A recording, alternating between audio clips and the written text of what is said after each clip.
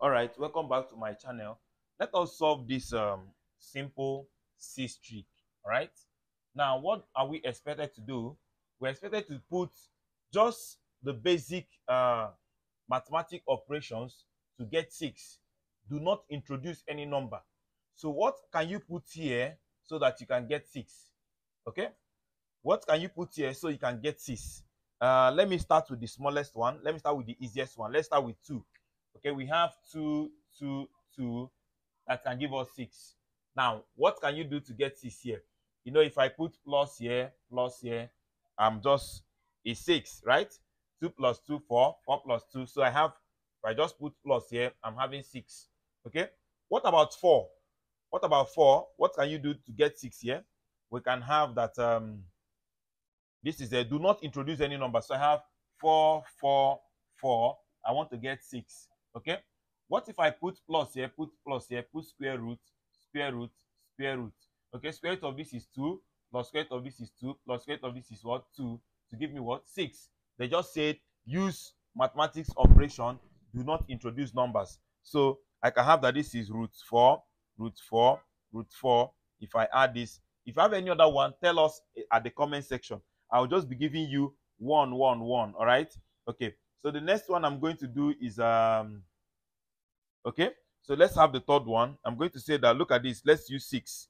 If I have 6, 6, 6 to give us 6. Now, what are the mathematics operation you can do for 6 so that you can get 6? Okay.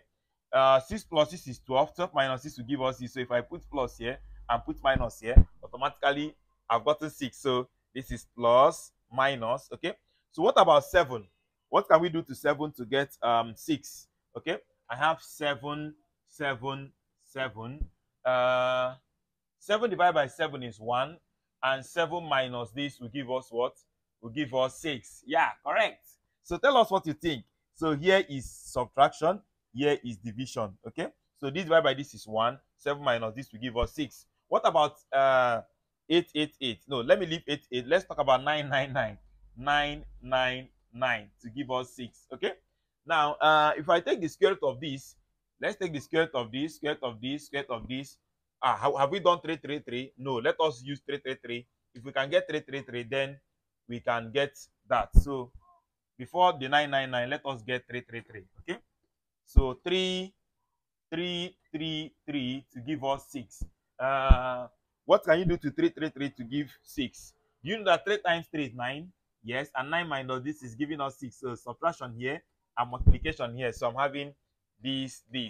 Okay. So it will now help us to get 999. So I have for 999.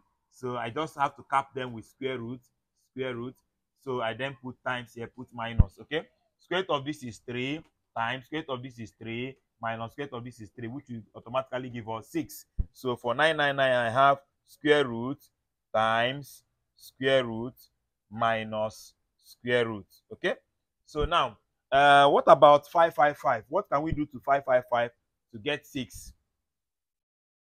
Permit me. Okay, let me write it here. 5, 5, 5. Okay.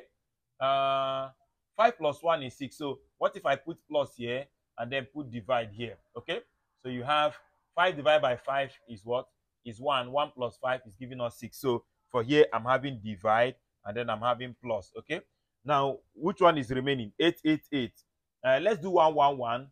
Okay. We have 8, 8, 8 remaining. So if we do 1, 1, 1, let's see. 1, 1, 1. 1, 1, 1 to get 6.